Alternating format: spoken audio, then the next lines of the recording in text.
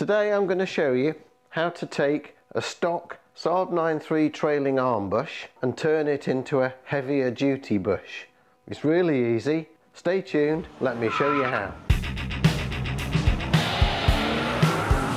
This is a new bush, but the design of this bush is such that these two quadrants opposite each other here across the pivot point are solid rubber, and these two quadrants perpendicular to the solid rubber are open. The design allows more movement that way than it does that way. You can buy ready-made heavy-duty bushes for this position on the trailing arm, and those bushes will do away with that difference in movement completely, and so will this, what I am about to show you now. First thing to do with this bush is to look through the open portions and make sure that you can actually see right through.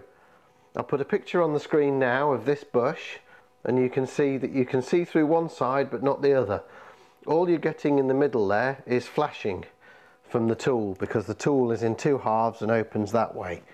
With a knife, a screwdriver or some other suitable implement, burst through that flashing.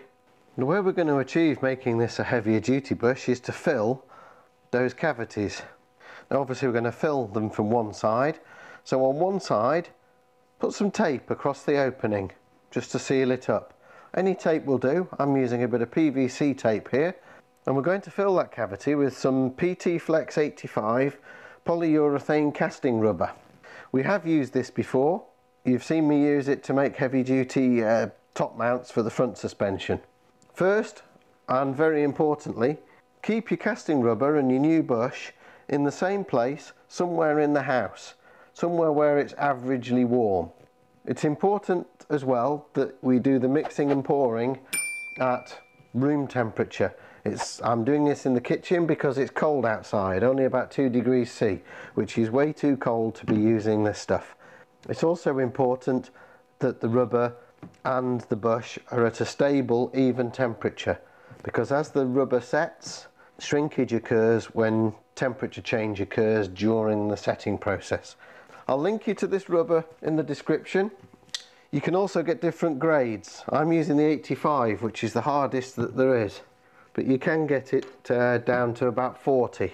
The standard hardness of most rubber bushes is around 40, 45, 50. The well-known purple PU bushes are in the region of about 65, and their black counterparts around 90.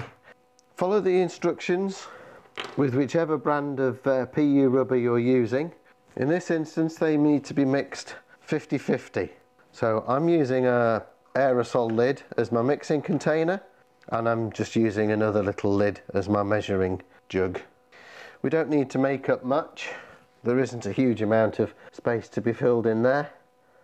And now the second part. Put in the same amount. Then very quickly mix it up.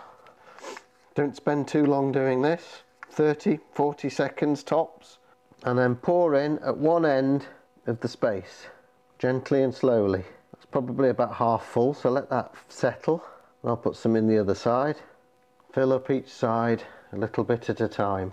Keep pouring from the same point so that the mixture can flow into the space, but as it comes up towards the top, I'm just going to pour a little bit of the last across the full width, because all of the time that you're doing this, of course, your rubber is setting and it's starting to flow a little stiffer. The initial cure time of this particular PU rubber is about 2 hours, as specified on the bottle, at 20 degrees C. So leave your article alone and allow the rubber to take its initial cure for those 2 hours. And in true Blue Peter fashion, here's one I prepared earlier for the other side of the car. Once the rubber's had its 2 hours to take its initial set, remove your tape. Well, leave it in a place where the temperature is stable, at the same temperature as which you poured at, for 24 hours or so to take a full set. So there you go, a pair of Saab 9.3 trailing arm bushes made into heavier duty bushes, now ready to be fitted to the car.